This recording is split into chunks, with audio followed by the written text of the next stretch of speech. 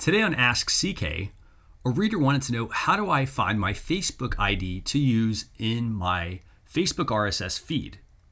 And so to find this, all you have to do is go to your Facebook page, your Facebook profile, your friend's Facebook profile, another Facebook page that you want to follow, and simply click on their profile photo. At this point, you'll notice the URL has changed.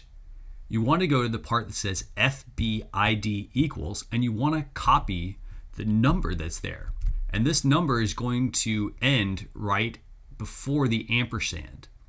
So once you have this number copied, this is your FBID. This is what you can use to build your RSS feed. So all you have to do is now go and take this URL, which I'm including in the description of this video, and replace the ID with your ID, or your page's ID, or your friend's ID, or another Facebook page's ID.